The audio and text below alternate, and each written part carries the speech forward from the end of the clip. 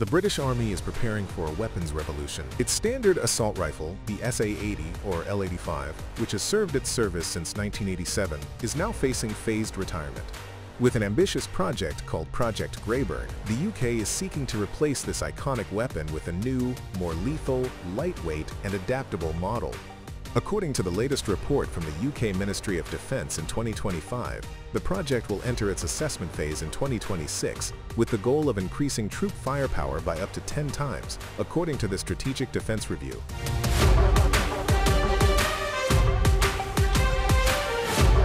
The SA80, a 5.56 by 45mm NATO caliber bullpup rifle, was born from a 1976 prototype and entered production in 1985. Its compact design allows for a long barrel without excessive overall size, making it ideal for close-quarters combat. However, its history is steeped in controversy.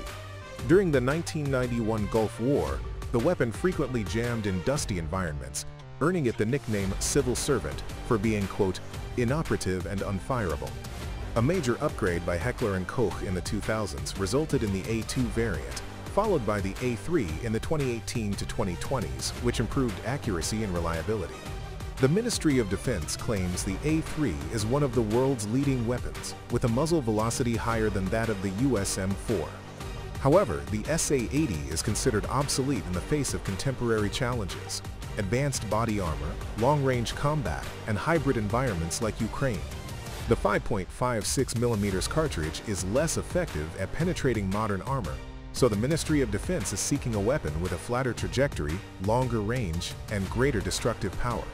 Project Grayburn, planned since 2021, aims to replace 150,000–180,000 SA80's from 2025 to 2030, with a potential budget of billions of pounds. "We need a weapon that makes troops more lethal," said analyst Nicholas Drummond. Before Grayburn, there was Project Hunter 2023, which introduced the L403 A1 kg Siemens 1 from Knight's Armament Company.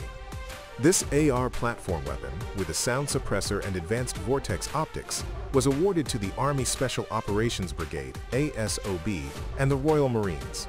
The £90 million contract for 10,000 units increases lethality in high-threat zones with an ambidextrous design for left and right-handed users. Testing in Norway 2025 proved its reliability in extreme weather. The L403A1 paved the way for Grayburn, offering interoperability with NATO allies.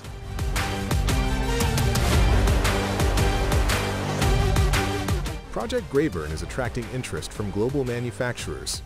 Unlike the bullpup SA80, the new candidates tend to be AR style, more modular, ergonomic, and easily assembled in the UK for a secure supply chain. Here are the two main contenders from Beretta Defense Technologies, BDT, which is finalizing its bid at IDEX 2025-1. Beretta New Assault Rifle Platform, NARP, developed since 2018, the NARP is based on the AR-15 but optimized for lethality.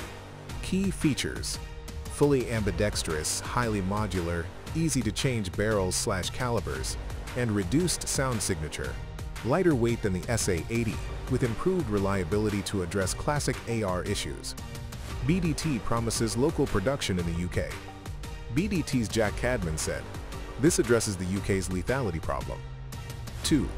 Sako M23. This Finnish-Swedish weapon has been proven in Nordic militaries. It's an AR design with ambidextrous controls, accurate to 600 meters, and adaptable to NATO calibers. It's lighter, 3.5 kilograms versus the SA80's 4 kilograms, and ergonomic, making it suitable for multitasking forces. Other competitors include Heckler & Koch's HK416/HK433, which have experience upgrading the SA80, and the potential of the US Sig Sauer M7 chambered in 6.8 by 51 millimeters for superior armor penetration. The Ministry of Defense is considering calibers, retain 5.56 millimeters for interoperability, or move up to 6.5 Creedmoor/6.8 millimeters for ranges beyond 800 meters and lethal impact. Exclusive BFBS testing in 2025 showed the NARP and Sako excel in accuracy and reload speed. though they are not bullpups.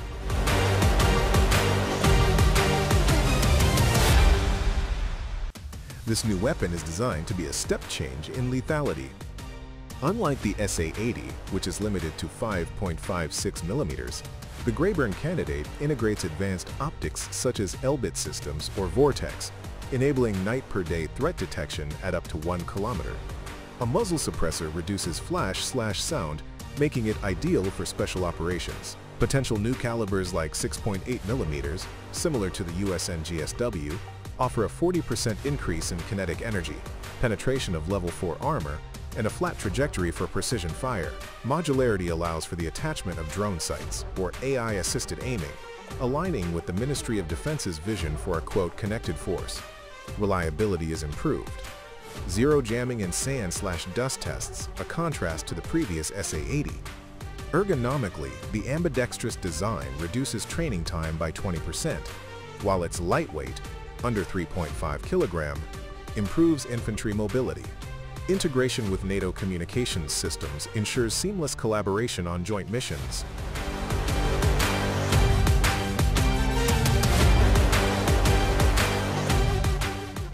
Project Grayburn isn't just a weapon change. It's part of the Ministry of Defense's post-Ukraine reforms, where squad-level lethality is crucial. With a potential budget of £4 billion, including Project Shamer for machine guns, the UK aims to make troops more adaptable to drones and cyber threats. Local production will create thousands of jobs and strengthen the UK defense industry. Final selection is expected by the end of 2025, with rollout in 2027. If successful, this weapon will position the British Army at the forefront of NATO, more lethal than its Russian or Chinese rivals. However, challenges include high costs and training transitions. As Major Ollie Pope said of the A3 upgrade, it's a completely different weapon, more accurate, more lethal.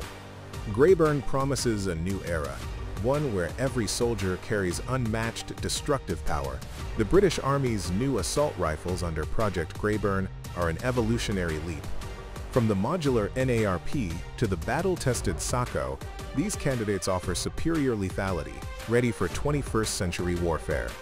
As the world changes, the UK is ensuring its forces don't just survive, they dominate.